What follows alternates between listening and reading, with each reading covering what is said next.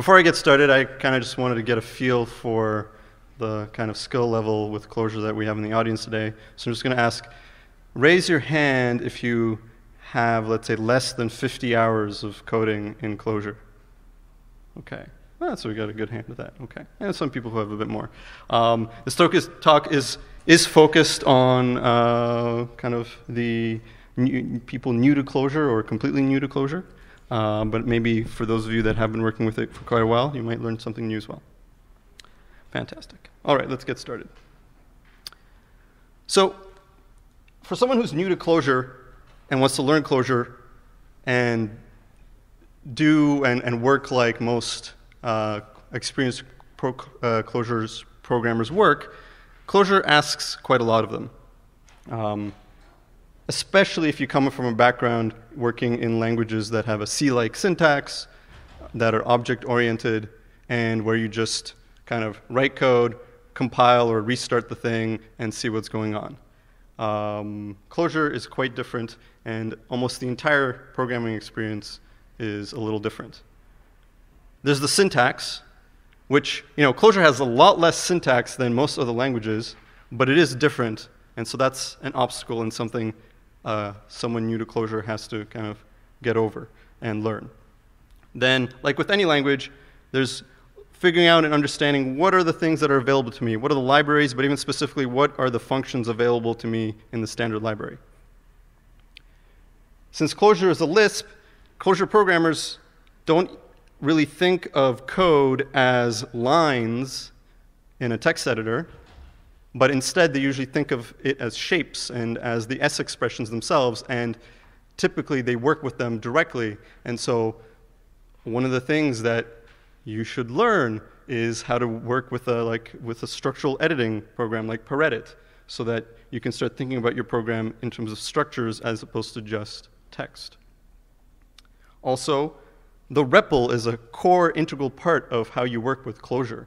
In some of the previous talks you might have seen, people don't just completely restart their program, and it's not even let's say Ruby or IRB or Node, where you type into this other REPL thing that's running. Typically, you want to set up your system so that you can evaluate code at any time inside of your editor. And see, these are all very kind of different experiences from the mainstream type programming experience. And then the other component is idiomatic style. It's trying to change how you think about programs and program in the way that a given language intends. And in Clojure, that is also not mainstream. Clojure is a functional programming language. We'll talk about it being data-driven. And these are both things that are quite different than the rest of other programming languages. And that's the part that I'm going to talk about. So it's these big idioms. It's how do you think about the entire program? How do you organize? How do you problem solve? Less so than little idioms when we talk about programming languages, which is things like, oh, okay, should I be using this kind of function or this kind of function in this situation? Oh, should I use partials or other little tricks?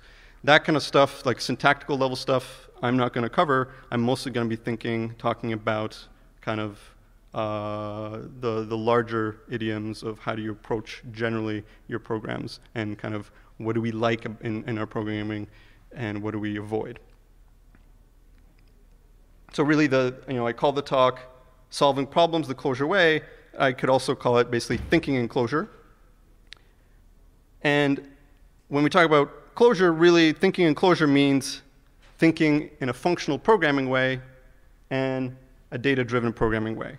And I'm going to try to get you a good intuitive understanding of what these two things are. Because if you're not used to writing in a functional way, or you're not working in a data-driven way, you might just have a surface understanding. Like when I ask someone who doesn't really do functional programming, oh, what do you think of what's functional programming? They usually either give me two answers. One is something lambda calculus, which, yes, kind of true, but as a practitioner, I don't know what lambda calculus really is. I've been writing Clojure for 6 or 7 years, and lambda calculus is not something that I really care about at all. And the other thing that people typically say is, oh, right, Haskell. Haskell is functional, right? And so anything that looks like Haskell, that's functional programming. And that's also not accurate because Haskell, it is functional programming, but it's also very pure functional programming, and it is very strictly typed. And working in a strictly typed language is very different than in Clojure, which is dynamically typed and doesn't really, we'll talk about this later. We don't really think about types almost at all. And it's a very, very different experience. So it's sometimes hard to extract, what in Haskell and what about the experience of Haskell is functional programming and what is wrestling with the type system. So we'll talk about those. Now, whatever I'm going to say is not really authoritative. Nobody gets to say what Clojure is and what idiomatic Clojure is, not even Rich Hickey. Idiomatic style is kind of decided by the community and by libraries, by what people write and what people complain about and things like that. So this talk is really my attempt at distilling what Clojure is, or what people like, or how people like to write Clojure in 2019. And I say in 2019 because if I was giving this talk 4 or 5 years ago, it would have been a little different. And probably if I were to give this talk in another 3 or 4 years, it again would feel a little different because styles of writing change over time. And we'll see that actually. Because this whole data-driven thing, I probably wouldn't have been talking about it much 4 or 5 years ago.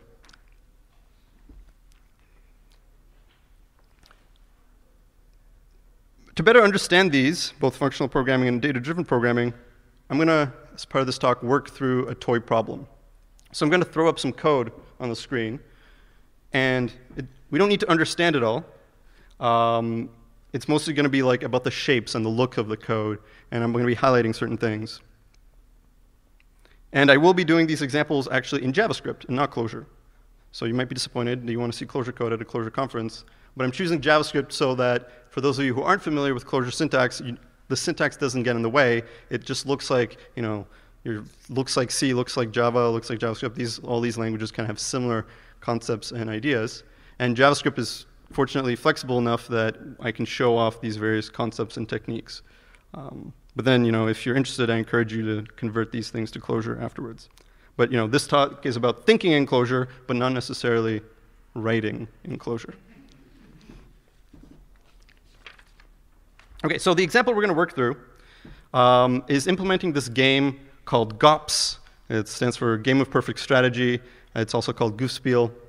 It's a pretty simple game. It's not really very fun in person, but it's simple enough for us to implement. And the way it works is that you take, let's say, a deck of cards and you split it out into the suits, and you give one player one of the suits, so all the cards in one suit. You give another player all the cards in another suit, and then you take the third suit and you set it aside for use as bounties, and the fourth suit we throw away. We don't need it. And this is the way we're setting it up is just as a 2-player game. And so what happens is that every turn we draw one of the random bounty cards. So in this case, that's like the ace. And then each player simultaneously chooses one of the cards in their hand and plays it. And then whoever has the bigger number wins that bounty. So basically, you see a bounty, and then the players must decide out of the cards that they have which one to choose. It's they use this game in academic settings to talk about strategy and stuff like that because it's there's perfect information because you know exactly what numbers you have and you know what numbers the other player has, and you're just kind of betting and figuring stuff out. But it's pretty simple. Now, if we were to think about, okay, how do we solve this in a kind of a classic, standard, imperative way? So if we go back, not even object-oriented, how do we do this? And we might, set up something to store the cards, so the 3 kind of sets of 3 arrays of cards, and then we might have a loop that goes through each turn and, does the stuff in order to make the game go. So let's actually take a look. I did a quick implementation. Well, actually, before that, our goal for this is going to be to run one game and have it print out something like this. On turn 0, the bounty was 1, player 0 played their 6, the player 1 played their 1, and so on and so forth. At the end, we print out the score and who won. So that's our goal. And we might in an imperative way, implemented kind of like this. I don't expect you to have to read it, but I'll kind of briefly go through the idea. You guys can see my cursor? Nice, OK. So we have a function called runGame. It sets up a bunch of variables here. We're keeping track of the turn because we're going to need to print it out. We keep track of the bounty cards. I'm only doing 8 in each suit. The players also each start with 8. Their scores start at 0. And then we have a while loop. While we still have bounty cards left to take, we kind of play each turn. We randomly pop one of the bounty cards. That's a helper function over here. Then we print out what the turn number is and which bounty we just chose. And then we've implemented 2 separate strategies for the players. So one player is going to play randomly. So they're just going to draw a random card. And the other player is going to always play the card that they see. These are the kind of, I chose like the simplest strategies just so that we don't have to write a lot of code for this one. We increment the turn. And then based on whose card was higher, we give that person the score. We increment their score by that bounty card. And then we do a bunch of printing at the end to print their scores. Because this is outside of the loop, we print their scores and who won or if there was a tie, because it's possible to have a tie. I guess I'll mention, just because it's not immediately clear, that if there is a tie, if both players played the same card, I'm just doing nothing. So neither of them get the bounty. I mean, you could play the game with different variations, but that's the way I've chosen here. So this makes sense, and it's fine. And if this was all that you had to do, it'd be OK. It's not terrible.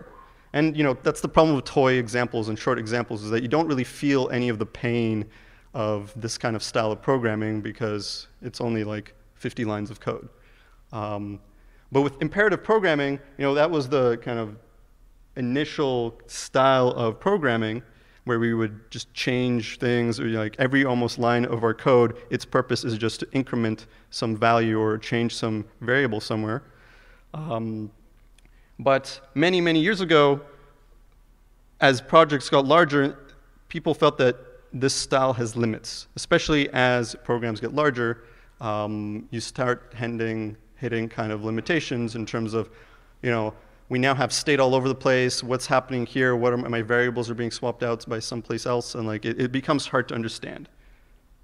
So there was kind of actually a schism in the programming community in terms of how to solve this, and we kind of have this idea of like, okay, well, a large amount of the community went towards this idea of object-oriented programming, and then the folks here would know that there was also another community of people that instead would recommend doing a functional programming approach instead. So let's take a look at how an object-oriented programmer would approach this problem instead. So OOP practitioners would say, yes, the problem is state. We think, any of these values and variables, if they're being changed all over the place, that gets confusing. So let's organize that better. And to do that, we're giving you a new tool, objects. So you can combine your state and some methods. You can separate your state into different kinds of things, and you can have methods that only work on those pieces of state, and we call those objects. And now that you have objects, you start thinking about programs not just as a series of steps and mutations of values, but kind of as a system of interacting agents or things that communicate with each other, pass messages, or provide services for each other. Like when I worked in object-oriented programming, this is kind of what's happening in my head, right? Now, if you're being very careful and organized in how you do object-oriented programming, you might want to make sure that kind of there's only a single direction in which kind of a hierarchy of your objects, but occasionally you do end up in a kind of just like a graph kind of situation. So as an object-oriented programmer, if I looked at the imperative code and looked at that problem, I would say, you know what? We should create a game class that will take care of the outer loop and play the turns. We should have players, and the players will keep track of each player will keep track of the scores on each player, and we'll have a deck of cards whose job is to just kind of help keep that list of cards and allow you to remove or add things to it. And the game would also have this deck of cards. And so I've taken the code from before, and just highlighted kind of how an object-oriented programmer would say, oh, you know what, you're mixing concerns here. There's a bunch of stuff here that would better fit with cards, or a bunch of stuff that would better fit into a player. And so they would suggest refactoring this and splitting it out into these different classes and objects. Now, thanks to the advances in JavaScript, quote-unquote advances in JavaScript, we now have classes and class syntax in JavaScript, so we can actually do this. So I'm going to magically refactor this code into those classes. And so here we have the game class, still has the play turn and play game, and it's all very, very similar looking code. When I was doing this, it was literally just like copy, paste, copy, paste. It's almost all identical, except in a bunch of places we now have like this dot whatever for the state. So the game state here is a list of players that are player objects, the list of cards, and the turn. Player objects, they just keep track of their score and their cards, and there's some methods to help increment and work with the score. And we have two separate implementations of the play card method, whose job is to pick for each player which card they play. And the deck is just really kind of a wrapper around an array that helps work with this kind of list of cards. So you can like remove a card randomly like we had before, or remove a specific card, or check if there are still any cards left in the deck. And the OOP approach has worked quite well. I mean, the industry basically, like, if you think about it, the industry has been dominated by object-oriented programming, to the point where, you know, JavaScript added this way of doing things. But it's not without its detractors, and it's not without its problems. I'm not going to go into in depth what, you know, the problems with object-oriented programming are, other than to just say that, you know, functional programming does have a completely different set of answers to a similar problem. So when, you know, with object-oriented programming, they said, let's organize state, use objects, and think of programs as interacting agents. Functional programming instead agrees state is confusing, but says, let's avoid it. Let's just say state is bad. And when I say state, I mean any values that change in place. So if you have an array, and you want to increment it in an imperative programming language, you just increment that array. And in functional programming, we'd say, you know what, no, that's bad. Because then when this array is being passed to some function and that function changes it and we didn't expect that, things go wrong. Like basically, state is the root of all problems. So let's try to avoid it. Now, compared to, you know, classical imperative programming, and functional programming languages also gave us a new tool, and that was the function. And that's to distinguish, and we use the word function to really distinguish from the idea of a procedure. And the main difference between a function and a procedure is that a procedure, you know, you can declare, you have to give it a name, and you can still pass procedures around maybe by name. You can pass the names of procedures around, but you can't pass a given function that you create dynamically as a value. Whereas with functions, you can. So procedures can't really be passed around by value, and you can't create them on the fly and pass them around, whereas with functions, you can. Now, if you've worked with JavaScript, you know, anonymous functions, you know, they're everywhere, and so it's not that crazy of a concept. But at the time, it was definitely something very different. And if you work in like a strict object-oriented programming language, they don't really have these functions that you can just pass around. Sometimes they're also called lambdas, but they don't have them. Like Java only recently, you know, had made it possible to pass around functions on their own, and barely anyone uses that because, you know, why do you need functions? You just have methods on objects. But in functional programming, we say, no, no, we don't need an object. You can just have a function. It can just sit on its own. And the mental model of functional programming isn't steps to achieve some solution, isn't interacting agents working with each other. It's really mostly thinking of a program as a pipeline of input to output. We think of, okay, what is the data that our program is going to be receiving over time, and how do we transform that data into the outputs that we want?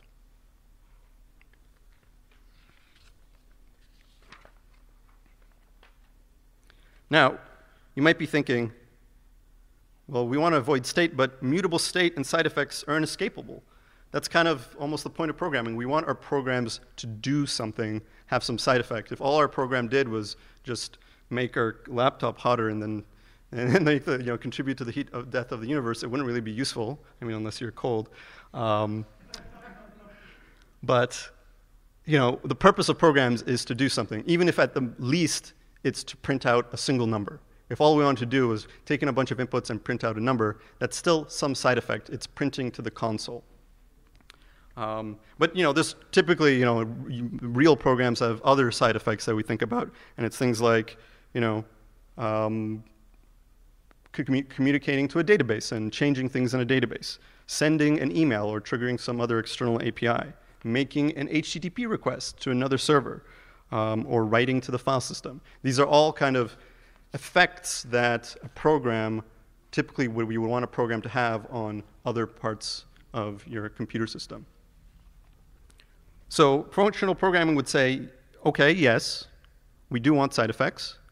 And so it's not saying let's get rid of all state, let's get rid of all kind of side effects.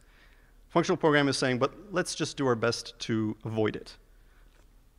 And how? How do we avoid it? So how do we avoid mutable state, so values that can change? How do we avoid actually mutating that state in our programs?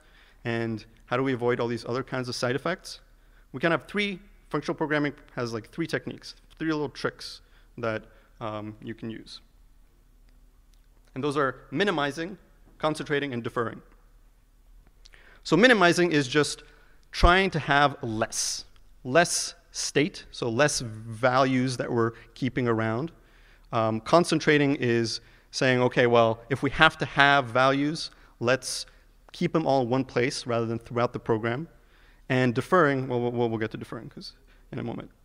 And this minimize, concentrate, defer also applies to mutations. So with mutations, we're saying, okay, let's try to have as little parts of our code that actually change values in places, so places that change state.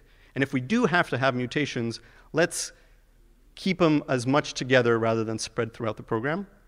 And similarly with side effects. Let's try to decrease the amount of places that we do side effects, concentrate the places that we do side effects, and if possible, defer them either to kind of the last step in our program or to a completely separate system. Right? If you think about like a database, you're not dealing with necessarily doing all this fancy work that the database needs to do in order to keep track of the state and do a query and whatever. Presumably there's a whole bunch of state that is necessary. From your point of view of using a database, it's just like, here's a command. You figure it out. Talking a bit more about minimizing, how do we minimize state? The tools that functional programming gives us is, well, there's a few things we can do. One is we can derive values if possible. So sometimes there might be state that you want to keep, but you could actually completely avoid it. An example I give is, for example, if you were trying to play the game of tic-tac-toe, or program a game of tic-tac-toe, you might think, okay, I'm going to have to keep track of whose turn is it? Is it X's turn or O's turn? But actually, you don't need to keep track of that at all, because you can determine whose turn it is based on how many plays, how many grids are already full. So if you're being hardcore functional, I would say I wouldn't keep track of a variable called turn. I would just have a function that, based on the state of the grid, would tell me if it's X's or O's turn. Another technique is to copy data instead of mutating it in place. And you'll see this a lot. And this is really fundamental. Because as part of programs, we do want to change data structures. But with functional programming, we just copy them instead. And you might think, well, okay, that sounds crazy. If I have an array of 1,000 items, and I want to add one thing to that array, you want me to make a whole new copy of that array and then add that one thing? That seems incredibly inefficient. But thanks to a bunch of math and computer science and really smart people, we came up with data structures that allow doing that efficiently, which are called immutable data structures. In the case of an array, in functional programming languages like Clojure, if you have an array and you say, okay, add an element to that array, that new array is not a full copy. It's actually just 2 references, a reference to the original array and to that value. So there's like almost no new memory being used, just like 2 pointers and that one added value. But you might say, oh, but if you were to do that, what if someone changes that original array? Now you're, if you change the original array, then the new array is also going to change. But no, because we're saying you can't change anything, so it's okay. You can make these derived values of, like, this array is actually based on this other array, that's based on this other array, that's based on this other array, because the systems, the libraries, don't let you change those previous arrays. And you might think, okay, well, in practice, this sounds kind of complicated. Now I have to think of like an array being derived from a previous array being derived from some other thing. But in practice, you don't. It just feels like working with any other thing. It's like, take an array, concat it with another array. In Clojure and most other languages, you have a bunch of these data structures, but most importantly, you have arrays or vectors, and you have maps or objects or dictionaries, depending on what language you're talking about. And those two data structures have all the common things that you would want to do with them implemented in an efficient way, in a functional way. Another technique we have is using lambdas, or using these anonymous functions. If we create functions dynamically, they will remember values in their scope, and you can make use of that, and we'll see that in a few places. And more importantly, you can also create higher order functions. So typically, the examples like map and reduce, super, everyday functions that I will use absolutely every day that I'm programming in Clojure. And they like map and reduce, for example, get rid of most situations where you'd be using loops, right? If in JavaScript, if you wanted to say, okay, if you didn't have map and reduce and filter, which you do in JavaScript, but if you didn't, if I asked, okay, find me all the unique items in this array, you'd have to create another array, loop through the first one, and then like assoc stuff into the new array that you created or something like that. Whereas with map and reduce, you just pass a dynamic function, and map and reduce do that stuff for you. And under the hood, they do that recursively. And that's kind of our last technique. Pretty much every loop solution to a problem has an equivalent recursion solution. And we just prefer recursion because you don't actually have to keep track of state as much. The system, you basically defer that problem of keeping track of state, of keeping track of the stack to the compiler and to your language system, to the VM.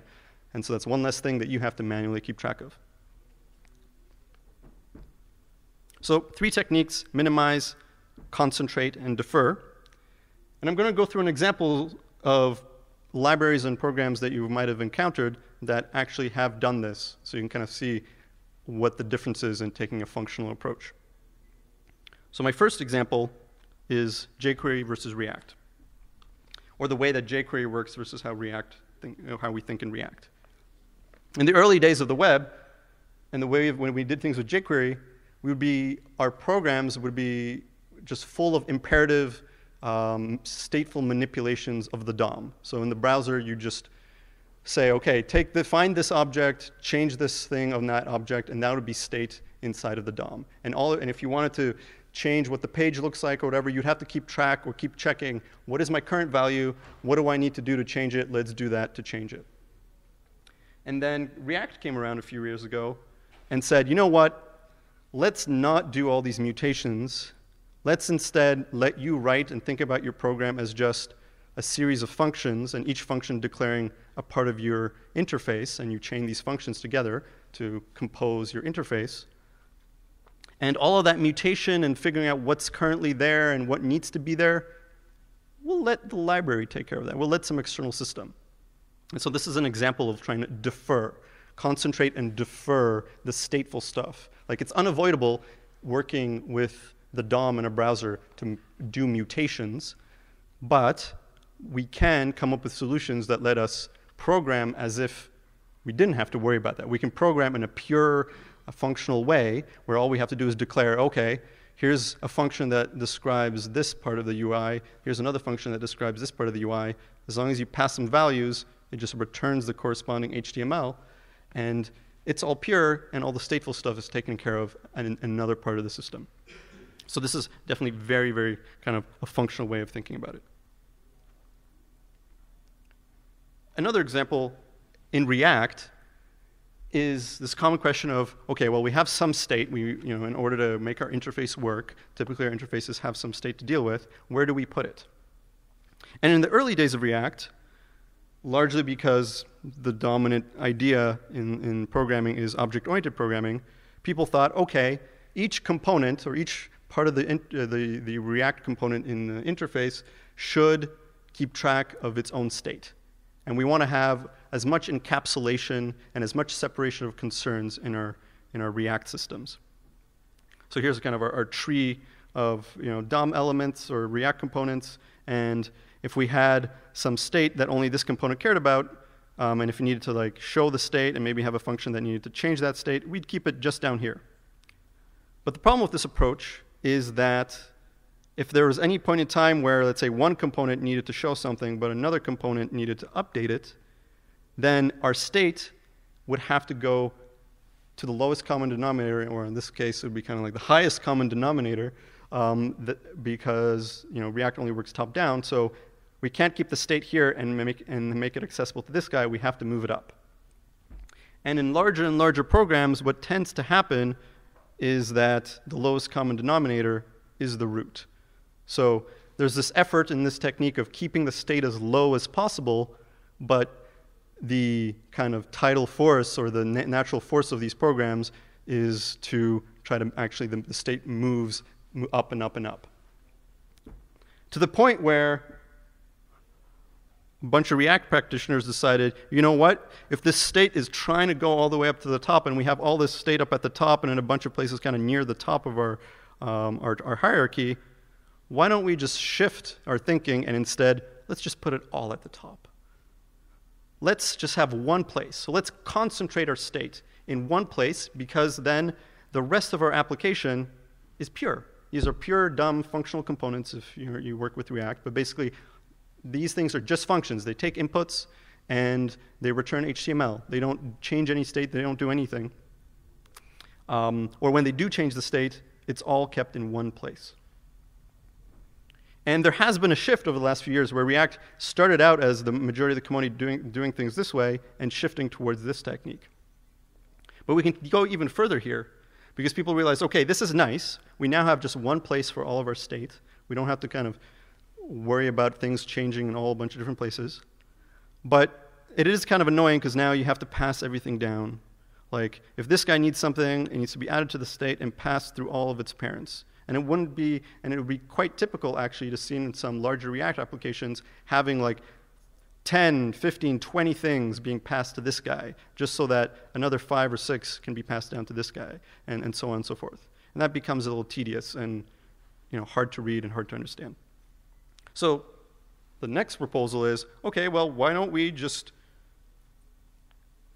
rip it out? It's a global. We have a single one of them, so why not make it a global object? And people were resistant to this idea because it's been beaten into people's heads that globals are bad. And it's true, globals are bad when you have 100 of them, but globals are perfectly fine when you only have one. And this is the kind of idea that when I think most large React programs now use, and this is the pattern that Redux follows, which is a library that people use with React. And now the neat thing is that this idea actually didn't come up with Redux. It was one of the things that came out of a Clojure library called Reframe, which predates Redux.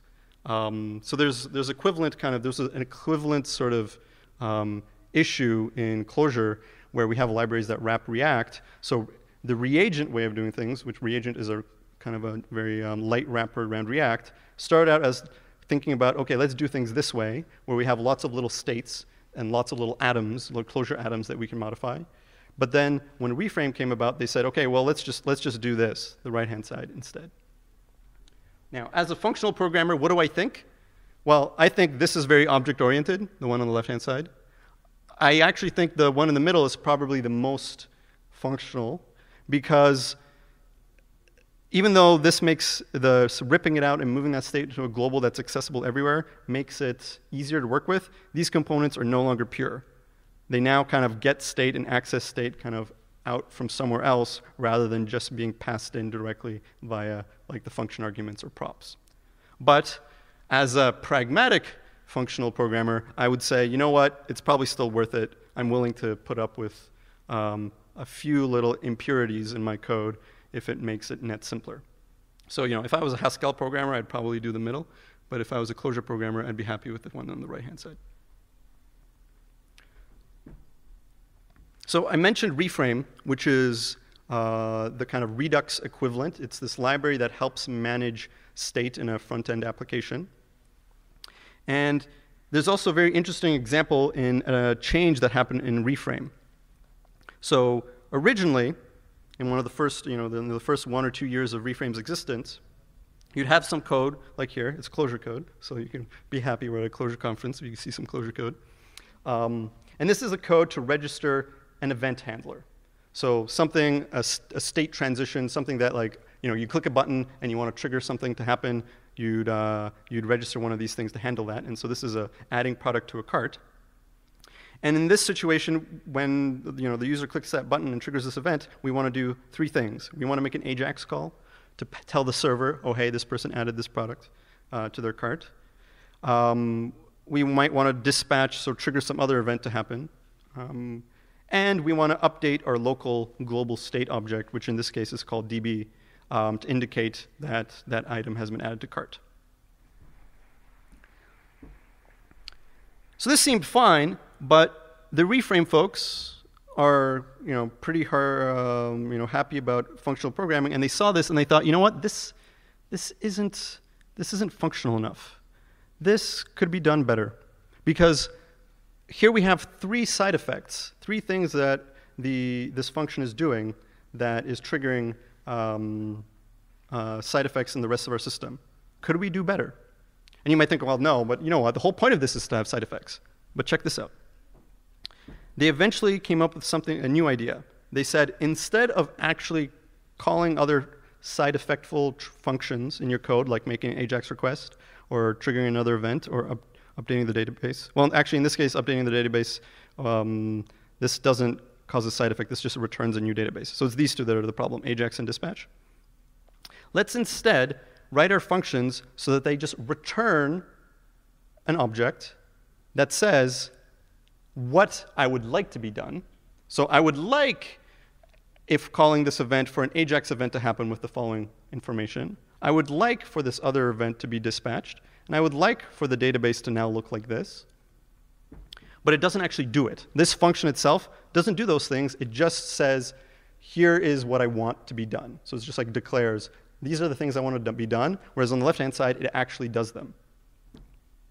And then the Reframe system, other parts of the system actually take this and do something with it. And this is another example of deferring. Instead of having a whole bunch of these events that actually have side effects and do things, we have these functions just declare what they want done, and we have one part of the system. It's a complicated part of the system. It has to figure out how to do all these things, do all these side effects, but at least it's all concentrated in one place, and the rest of our application is pure and easy to understand and easy to test. Like if I had to test this, I'd have to test, okay, is the AJAX event actually happening? So maybe I have to like mock an AJAX thing or actually just, you know, do an integration test. Whereas on this side, I just have to check if the thing that it's spitting out is the thing that I wanted. I mean, this is usually kind of trivial, but you can imagine that there might be some complicated stuff that's going on in here, and all you have to do is check, is it doing that complicated stuff? And then let's hope that the person that implemented, or if you implemented the thing that does the AJAX bit, you know, it just has to figure out how to do that, and so you can test those things completely separately. So again, kind of another one of these like example of doing things functionally. So let's go back to our toy example. Here's our object-oriented code. I've removed kind of the syntax hiding. And let's take a look at it from a functional point of view.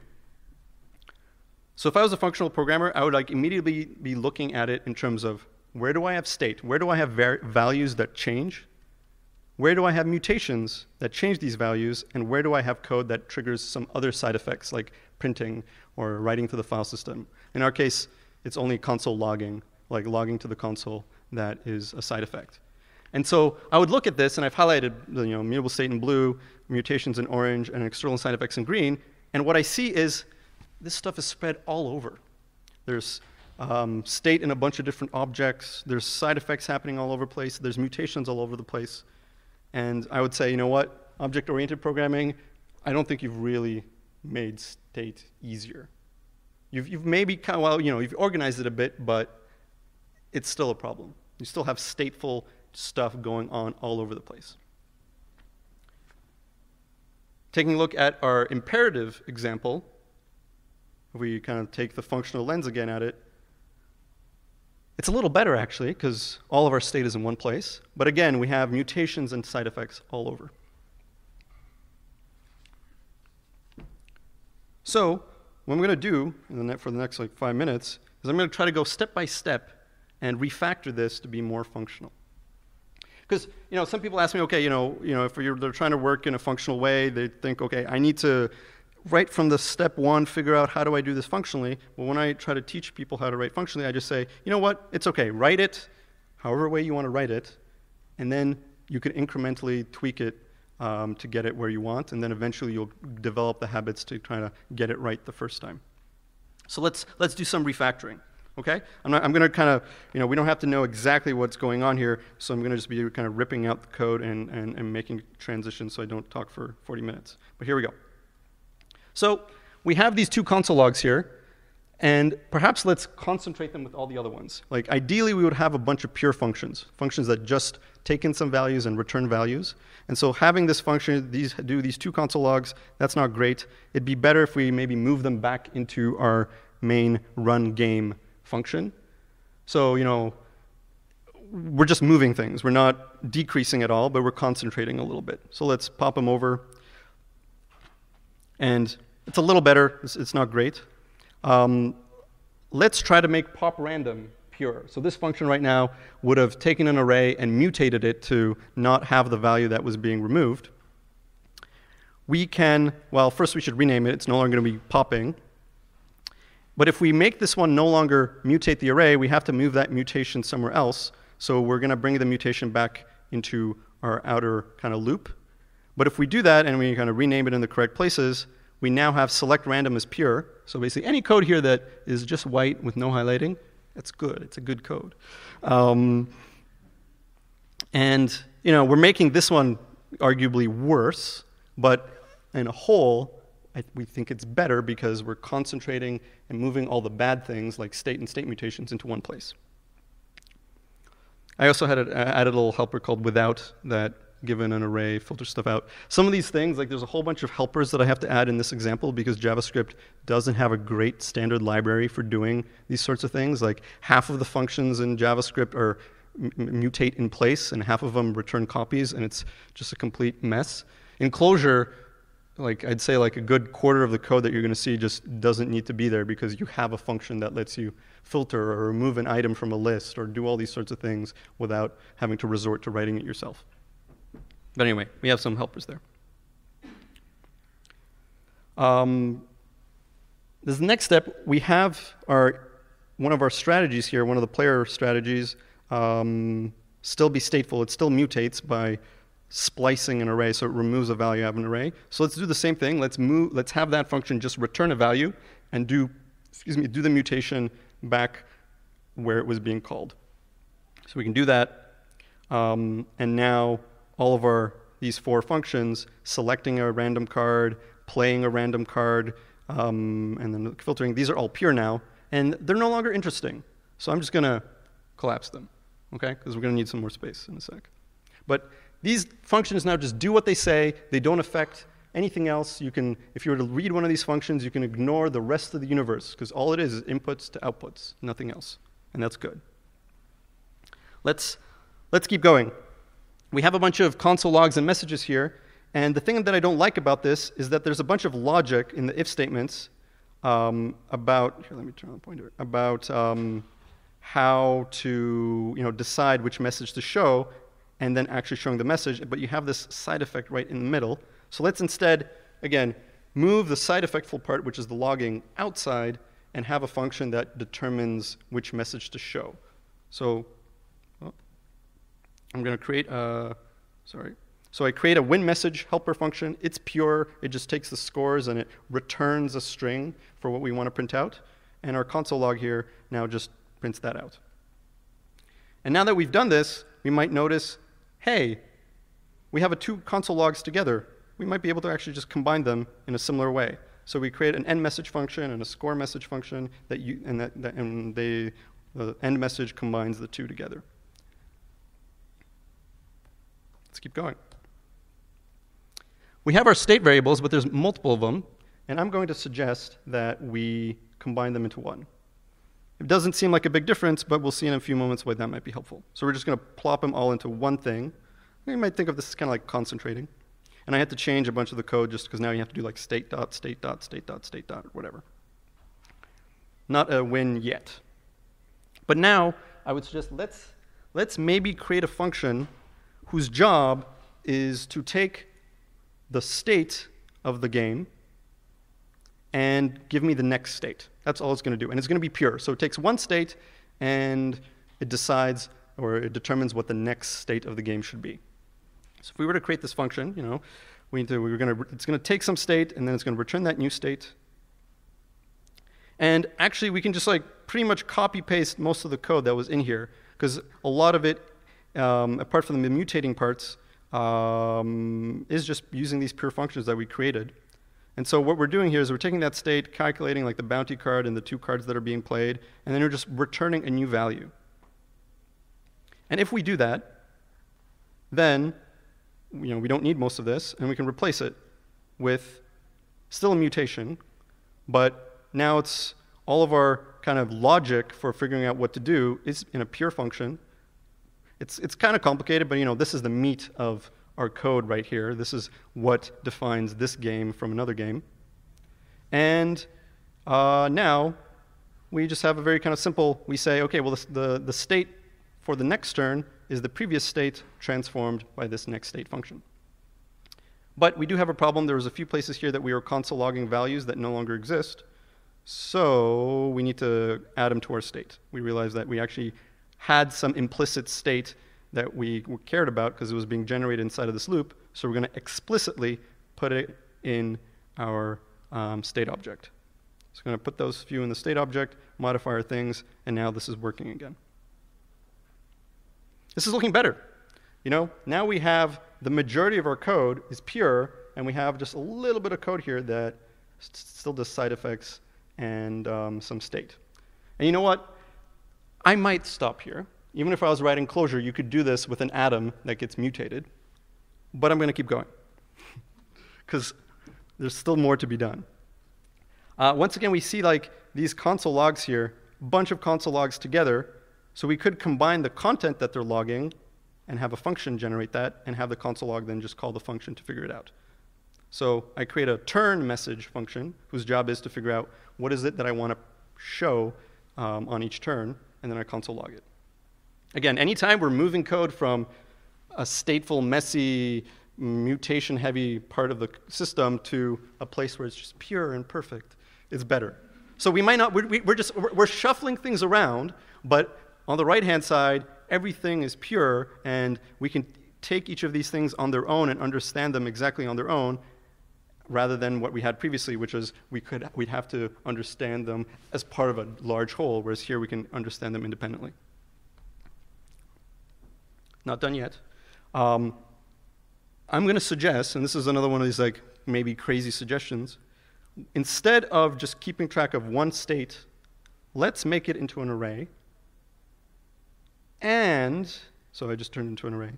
And now instead of mutating the one state value, we're just going to append to it. So every time we do a turn, we're just going to append to that array the new state that happened. And again, you might say, oh man, this is crazy. If this was a big game, you'd have a giant data structure of thousands of states and memory, la la la. But with functional data structures, it's reasonably efficient. Now, you might not want to do this on a system that's processing way more data than you can store or whatever, but in this kind of system, this might be a reasonable choice for you to do.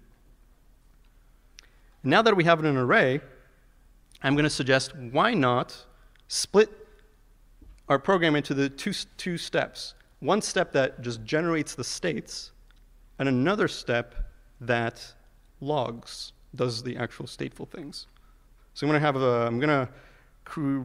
what I'm going to do is I'm just going to have run game return the states.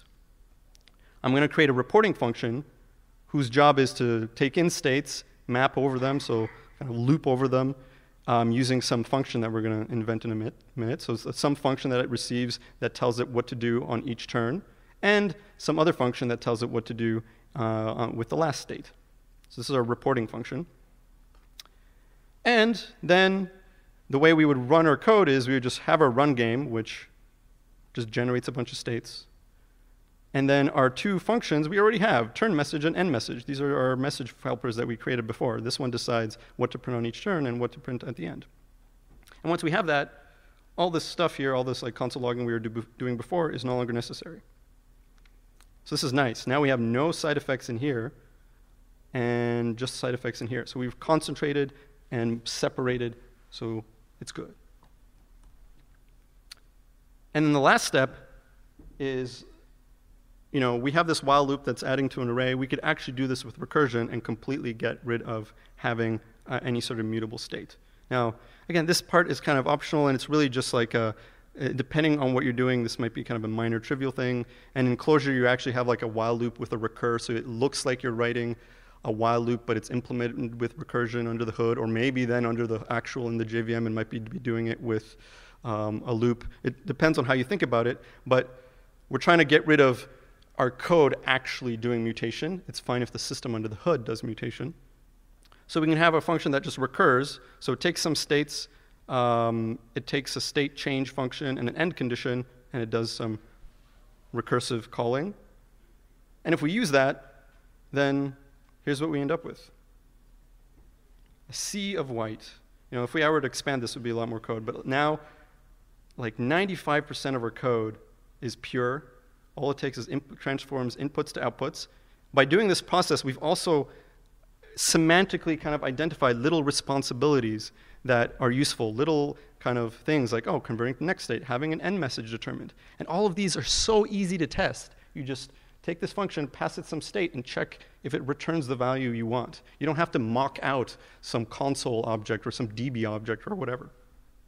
And then, some side effects are inevitable, so we have them over here, just in one little place. So we've gone from this thing that was a whole mess of side effects and mutations and state to no mutating state at all, and one little place that takes care of the side effects. And now why is this good? In general, it's because pure functions are good, and so we want pure functions everywhere. Right? If I had to leave you with one core concept of what is functional programming, it's this image. Okay, burn this into your minds. Functional programming is trying to program with as many pure functions as possible and then figuring out the details. And like I mentioned, pure functions are good because they're so easy to test. They are so easy to understand because if I look at this function, or if I look at any one of these functions, I could ignore the rest of the universe, and I just have to figure out how this function is doing what it's doing. They're very easy to test. They're really easy to use in a parallel system if you're trying to parallelize. And they can also be trivially memoized. So because given an input, the outputs are always the same, you could create a system that says that will cache all of these responses. So you can look up a fun example of solving like Fibonacci recursively, and the recursive solution is like n squared, and it's terrible, and it's pretty slow if you give it like a large number. But the moment you just add caching, which in Clojure actually there's a single word, you can have a function and just say memoize function, it turns it into kind of the most efficient approach to that problem, and it makes it kind of instant. How's my time?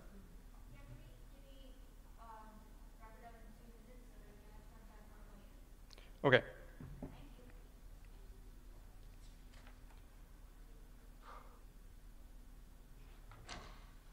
Now, I also want to talk a little bit about data-driven programming. I'm running a little over time, and we started late, so I'm going to go through this a bit faster than I wanted to. But Clojure is also called data-driven. And what does this mean? And there's kind of like data-driven, if you were to ask people, they don't, like, it's not a well-known concept, and it's not really clear what data-driven is, and even people will argue about it, and there's no consensus, really. It's not one of these, like, it's early days in the data-driven world. But there are kind of three things that we mean when we talk about data-driven. One is this idea that when we design our programs, we think about the data. You know, we're doing pipelines of data. Let's think about what is our data, where do we need to move it, how do we transform it? So it's this kind of like data-first thinking approach. But this is kind of like very high level. The second definition, or way of thinking about it, is the fact that Clojure just uses plain data structures. When you write Clojure code, you don't type, you don't have objects, you don't have like typed structs or things. You're literally just using, you know, vectors and maps, and you're passing them around all over the place. Now, people from a typed programming background would think, oh my God, that's crazy. How can you know that things work? But it does. And you know, there might be some trade-offs, but Clojure is firmly in the camp of it's better to have just a common, simple way of transferring data around your system rather than typing it all. And the third definition, which is one of the more kind of ones that people typically think of when they do data-driven programming, is this idea of programming where data structures define some of our control flow. And so, you know, an analogy to this is, let's say, macros. You know, you might say code is data. So, you know, you can take some code and manipulate it with other code to change what you want to do. But actually, the Clojure community is not a big fan of macros. There's a whole other talk that you could that I'm going to point you to kind of learn more about that. And instead, what the Clojure community seems to be moving towards this idea of let's use data structures to describe our logic, and then have some other code manipulate those data structures and do the things we want. Because data structures are the purest thing you can have. They don't even have behavior. You don't concat things, you don't do things. It's just data. So I like calling this, like my analogy for this, and my word that I have for it when I try to explain it to people, it's like configuration-driven development. Like, what if you could put more of your program just in a config file of plain data and less of it in, like, Turing-complete code? And a few examples of that, like my favorite example of this is actually the AWS SDK. So AWS, if you want to work with AWS, you know, you'd probably be using the SDK, and you know, Amazon would need to write that same SDK for like 20, 30 different languages. So they came up with this idea of, you know what? Let's just describe all the things that you can do with the AWS system in JSON. So they have this giant list of like 1,000 JSON files, and each of them describes a part of Amazon's web services. And it's literally JSON that says, okay, well, there's this operation you can do on S3 called abort multi-part upload, and here's a bunch of metadata about it. Here are the inputs it takes, here are the outputs, here are the errors, and so on and so forth.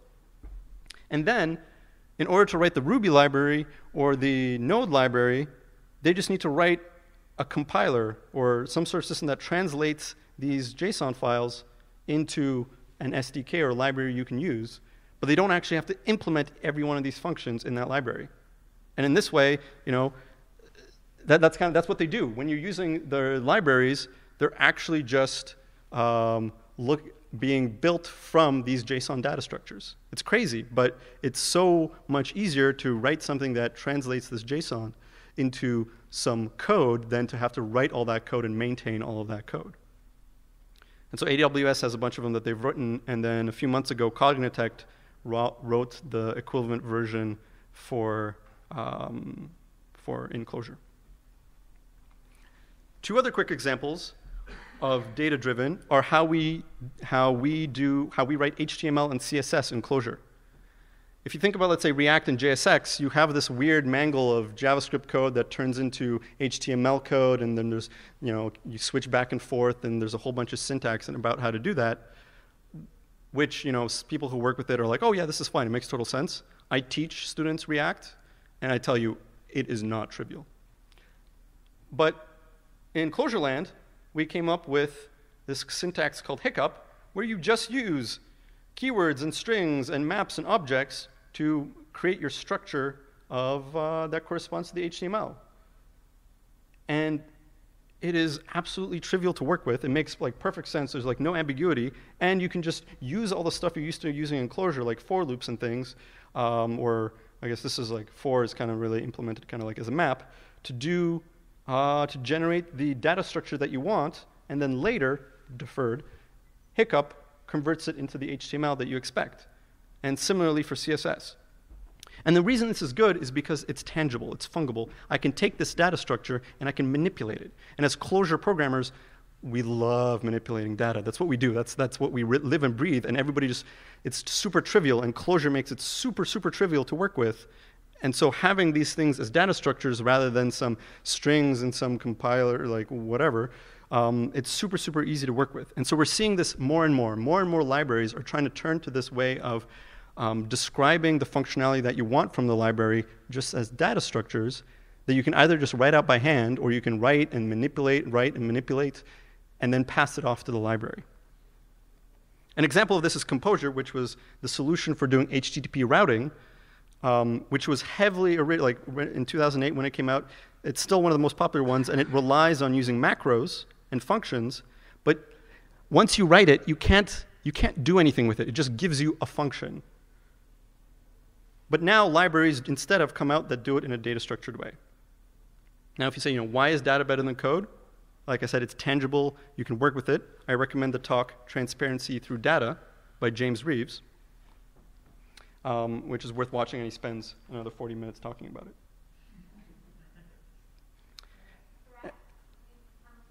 Okay, we're gonna have to cut it up? All right. Thank you guys. And just a reminder, when we think about Clojure, it's functional, it's data-driven, but lastly, it's also pragmatic.